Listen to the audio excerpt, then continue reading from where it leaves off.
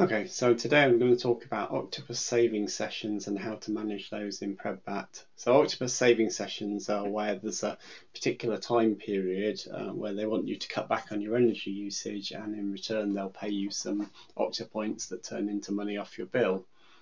So these can come along with 24 hours notice or even less notice. And at the moment there isn't a API that automatically feeds those directly through into the energy rate, so you're going to have to add these manually to Predbat, and then it can take care of it. So one thing to note, this year the saving sessions, from what I understand, there will be no in-day adjustment, so there's no need to do a preheat period where you charge or use lots of energy beforehand. It's just going to be based on the amount of energy you cut down on, but more crucially also the amount you export will be counted towards that. So what you want to do is decrease your imports and increase your exports, which essentially means force discharging the battery. So what I've done is I've gone and entered a fake saving session today between 4 and 5 p.m. and I flagged it as about £1 per kilowatt hour, and you can see this export's now planned for that period, and you can see that Predbat's now going to try and hold the battery beforehand to make sure I have enough battery for the export. So yeah, this is going to cost me 30p a unit, and I'm going to gain £1 a unit, so it's profitable overall. Obviously, if I'd known about this session earlier, there might have been some other options to deal with it.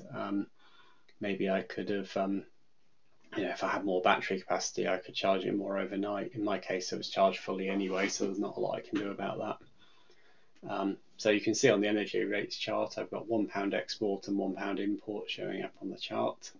And if I look at the discharge plan, you can just double check the times on it. You can see that it's discharging between 4 o'clock and 5 o'clock, so that's all good. So how did I set that up? There's a few things you need to do. First, in your settings, you just need to make sure that combined charge slots is off, because if that's on, you're going to get one big slot for the day rate before the 4 p.m. and you won't be able to optimize it very well. You need them split up into 30-minute slots.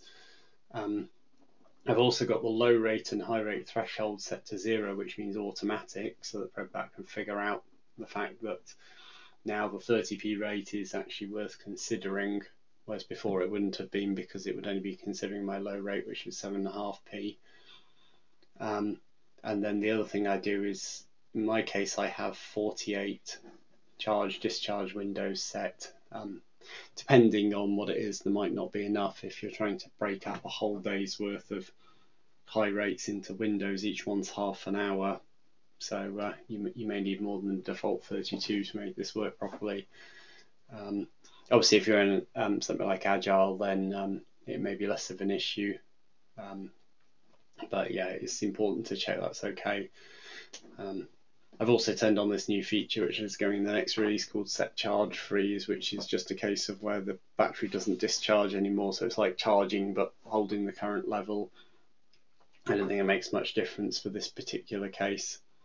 And I'm using read-only mode simply because there isn't really a saving session today. I'm just testing it out. So with that said, if I go into the file editor, I can show you what I actually put in the configuration file. So here we go, we've got rates import override and rates export override, and I've put in today's date, I've put the start and end time 4 to 5 p.m, and I've put the rate as £1 for both import and export. So you need to calculate this rate based on how many octa points they're giving you per kilowatt hour saving and what those are worth in pence, and then you can work out the pence per kilowatt hour, and that will it will tell Predbat exactly whether it's worth playing the game, and depending on your losses and how much battery you've got and what the other rates are, etc. And that's it really. So that appears to be working, and you don't need to do any special automations. You just need to configure the rates. After the time's done, etc., you can delete those rates from the config file, or you can just leave them for history. Some people have also linked those rates into sensors. You can create some custom input sensors in Home Assistant, link them through there, and then you can actually control it on the dashboard if you want. But I personally don't do that. I'm just going to type it into the config file because it's just as easy. Well, good luck with the saving sessions. Hope you make some money on it. Thanks then, bye.